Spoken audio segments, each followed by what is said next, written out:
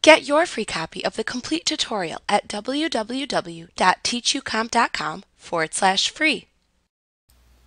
An estimate is a preliminary sales proposal that is often created for a customer's job.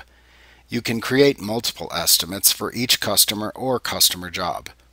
If the customer accepts an estimate, you can create an invoice from the amounts within the estimate, changing it as needed. QuickBooks allows you to create invoices from estimates either by transferring the entire estimate amount to an invoice or by billing only a portion or percentage of the estimate amount over several invoices. The ability to bill for only a percentage of the estimate or for various amounts of selected items within an estimate is called progress invoicing or partial billing. If you have a job for which you want to create an estimate, select Customers from the menu bar and then choose the Create Estimates command. That will open the Estimates window.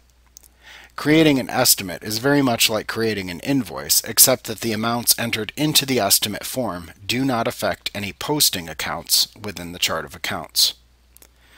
Within the Estimates window, select the name of the job for which you are creating the estimate from the Customer Job drop-down menu.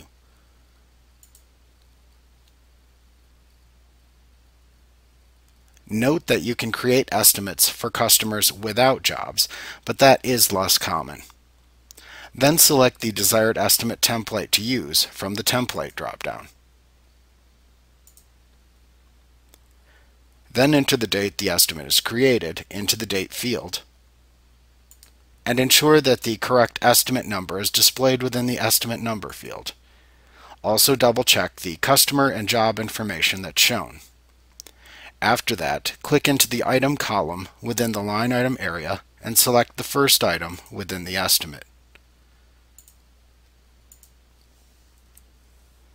Then enter any associated quantity, rate, and amount information for the line item. Continue entering line items until you've entered all of the items that are needed for the estimate.